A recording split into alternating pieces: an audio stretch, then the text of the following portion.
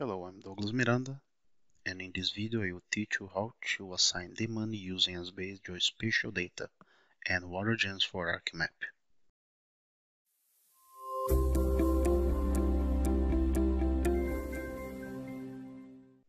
Now in this exercise, let's see how to apply LoadBuilder to allocate spatial demands to hydraulic model using the WaterGEMS for ArcMap interface. So first, taking a look in the material that we have to do this using ArcCatalog, accessing the LoadBuilder folder within the ArcGIS folder delivered with this course. We have um, a WaterGEMS database file. It's the WTG.mdb. It's a folder that is attached with the geodatabase named workshop 14.mdb. So this is two files that we're going to use, and we will use also the meters shapefile using the preview tab. You can see the elements. So the meters will be used to assign automatically this information of demand to the network using two approaches: the nearest node option and the nearest pipe option. And we have another information, the population census, that has information about population. If you access the preview tab using the preview mode, we see that we have 8 polygons, and each polygon has a population information and density information. So it will be used also in this exercise to calculate demands, but not using the meters shapefile, but using this population information.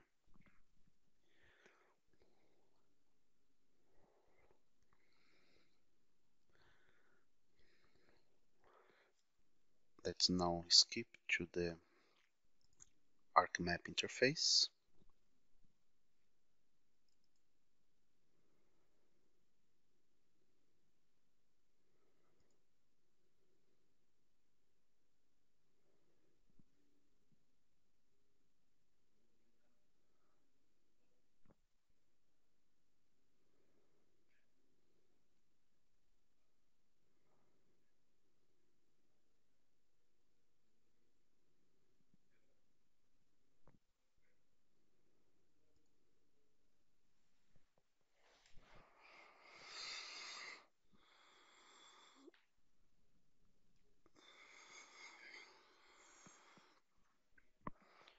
Let's create a new file using the blank map template.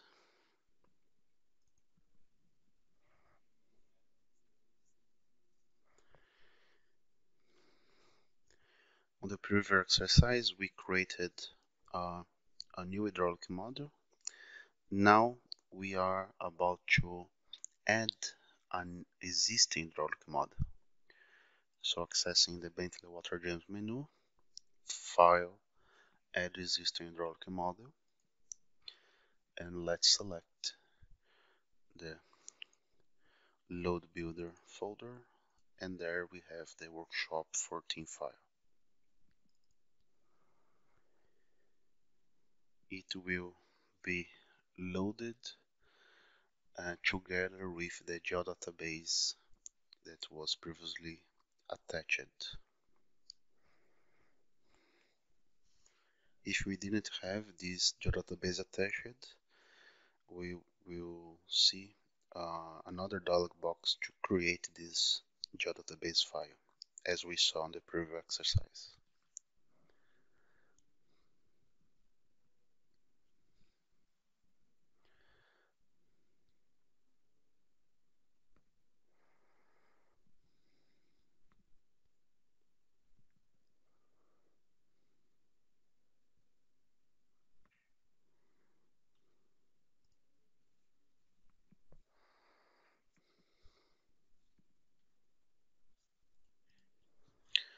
So in this hydraulic model, we have an existing scenario. So accessing Bentley WaterGEMS analysis scenarios to load the scenarios manager. There is a base scenario. With a double click in the scenario, we can add to the interface the properties window, and it has a demo alternative called base average daily.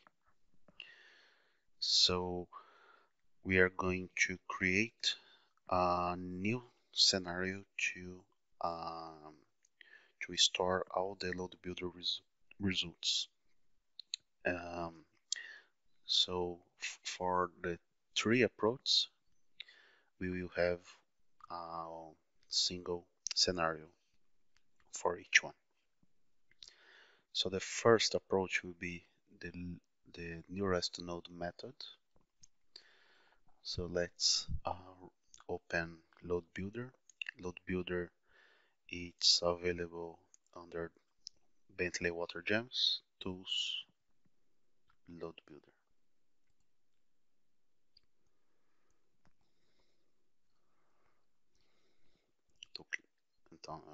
So clicking New. The first approach is the nearest node mode. It's available under Point Load Data, nearest node. Clicking Next. On the node layer, you will select the feature class that will receive the demand information. So clicking the ellipsis button, let's access the workshop 14 geodatabase. Under workshop 14, we have the list of geodatabase feature classes. Let's select the junction feature class.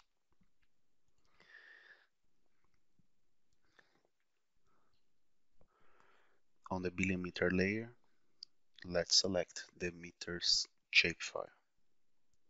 The meters shapefile it's also available under the LoadBuilder folder.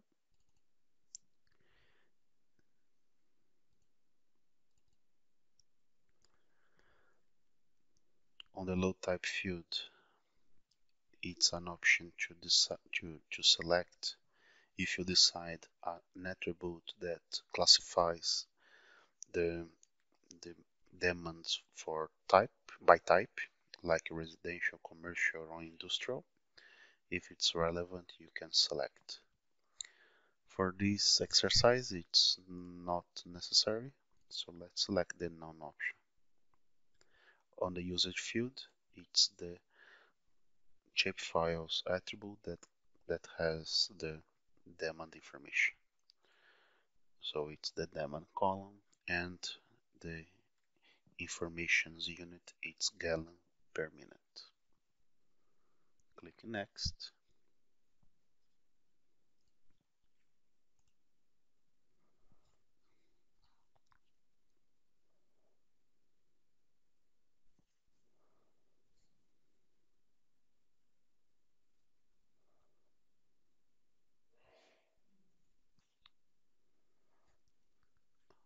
After processing, LoadBuilder will return the sum of the all meters elements. It's a total of 1088.6 gallons per minute.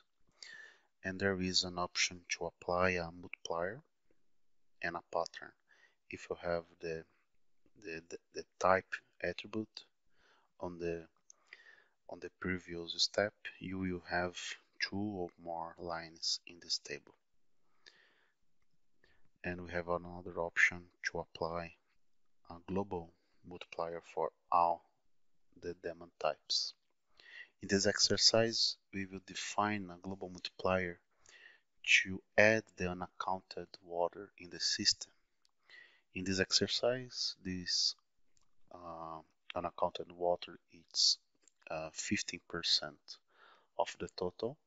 So to add this demand, we need to apply multiplier equals by 1.176. This calculation is detailed in the page 49. So in the global multiplier, let's add 1.176. Clicking next. Here is a summary of the nodes, the junctions, and the total demand that will be added to the demand alternative. In the next step, it's where we define the demand alternative that will receive this information. On the label, let's type the method we are using now, near node.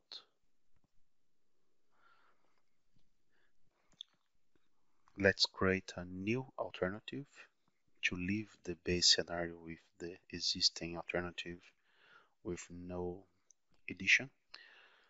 So the new alternative will be called near node, and the parent alternative will be the base average daily.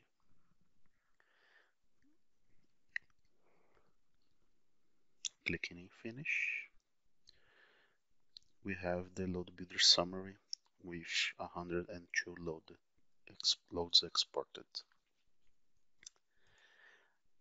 Next, let's create the scenario to calculate the near node method. In the scenario manager, let's create a new child scenario using base as parent. So right click on the base scenario, new child scenario. Let's name it as near node, and on its properties, let's select under the demand alternative the near node alternative.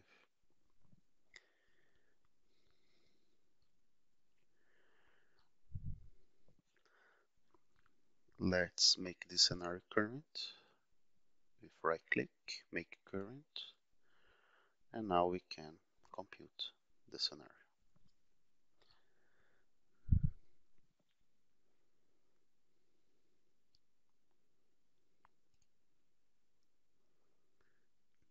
Now let's jump to the second approach, the nearest pipe option. So reloading LoadBuilder. Let's now create a new LoadBuilder process. Selecting nearest node, nearest pipe under point load data.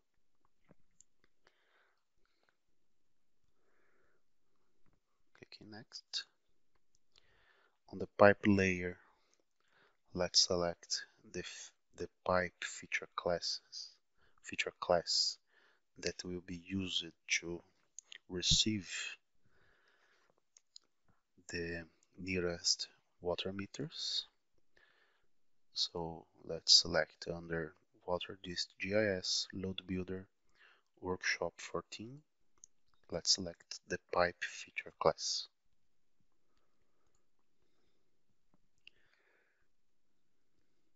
Let's use for the load assignment the option distance weighted instead of using the weekly distribution. On the node layer, let's add the junction feature class.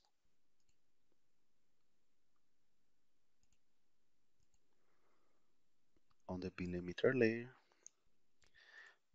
it's time to access under LoadBuilder the meters shapefile.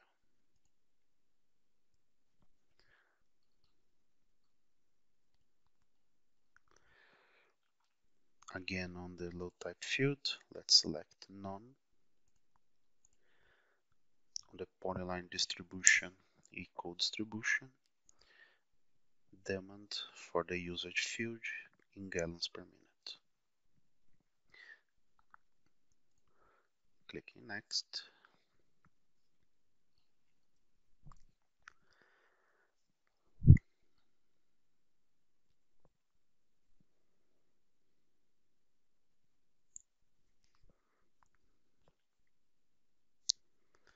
Now it's time to apply that global multiplier 1.176.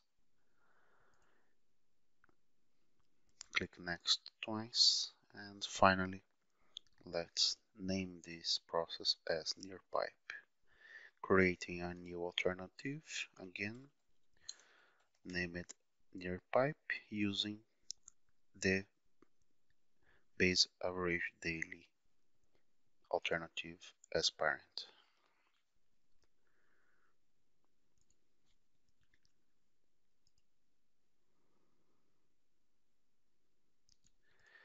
Closing LoadBuilder summary and LoadBuilder dialog box. Let's now create the representative scenario. Let's use the base to create a second charge. Near pipe and picking the demand alternative near pipe. Okay, so we are good to run. Make the scenario near pipe current and computing the scenario.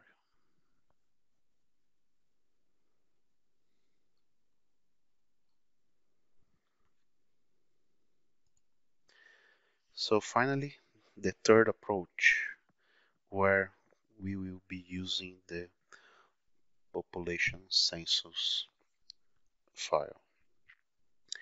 In this approach, we will also be using another tool that help us to generate the T-sim polygon layer. So with the T-sim polygon, we will be adding for each junction a representative polygon that combined with the population census information, geospatially, we can determine the demand applying demand per capita.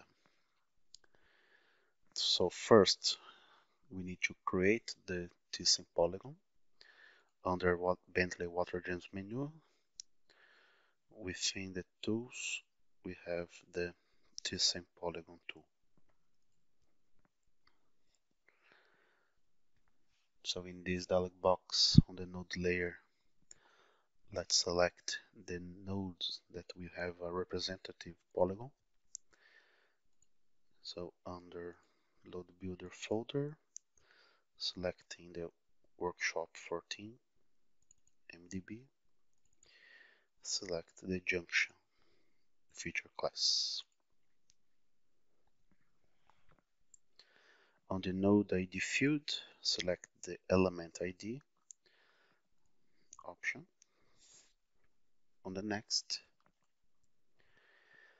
we can define the T-sim polygon's boundary using an existing polygon boundary layer or using the buffering percentage method that will run the whole project and add a percentage of the average inside area.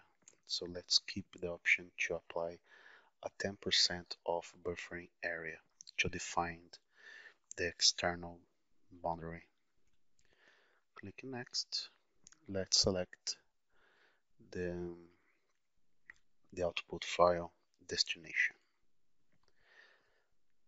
So I will select the LoadBuilder folder and name it as tpoly. It will save a shapefile. Clicking finish. We now have the T-sim polygon saved in the LoadBuilder folder.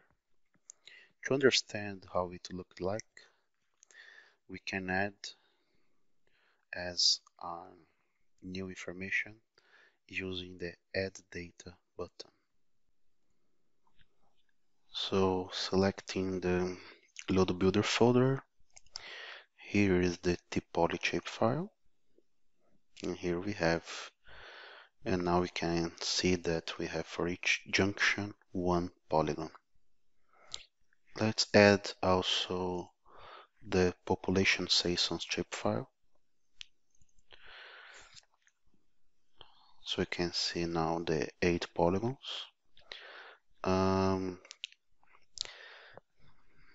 Let's remove the polygons fill color to see better how the polygons is overlapping each other. So let's go to the table of contents with a double click on the population census.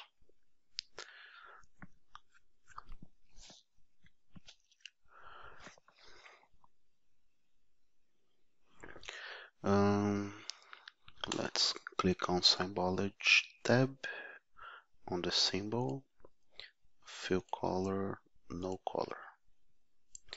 Let's also change the outline color. Let's put red with different thickness. Apply. So now it's better. So combining these two information, we can calculate demand with the third approach.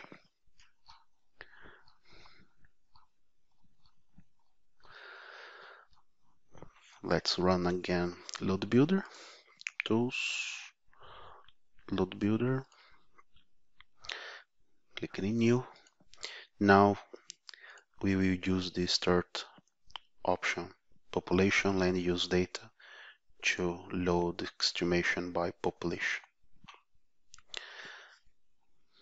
Click Next.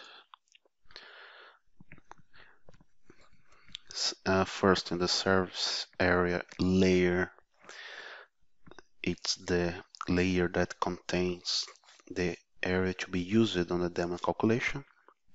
It's where we will apply the tpoly shapefile, the JSON polygon. On the population layer, we will use the population census.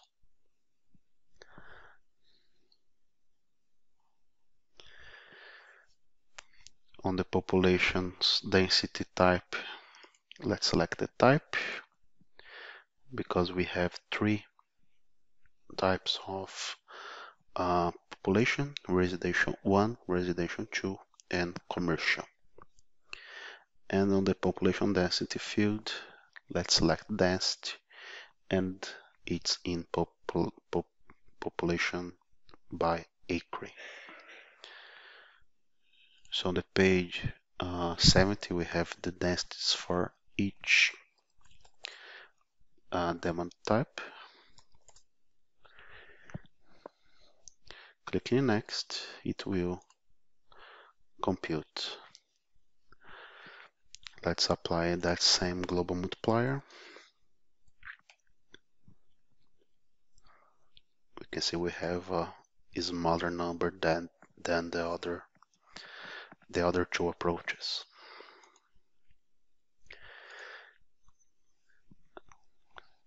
Let's define the new alternatives name. Let's use popland use, creating a new alternative.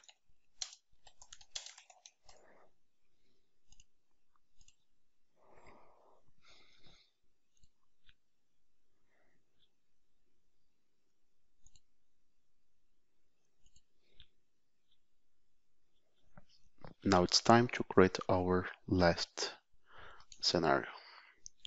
So it's the third charge.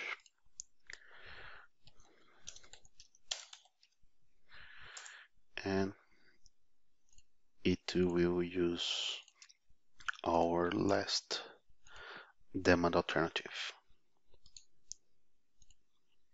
And now we just need to make this scenario current and compute. So it's 3 different approaches.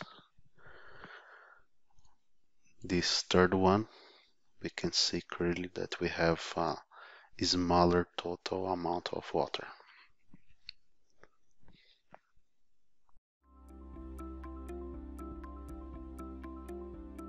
If you found this video helpful, please give it a like. If you want to see more such series, consider subscribing to our channel. Thank you, and see you next time.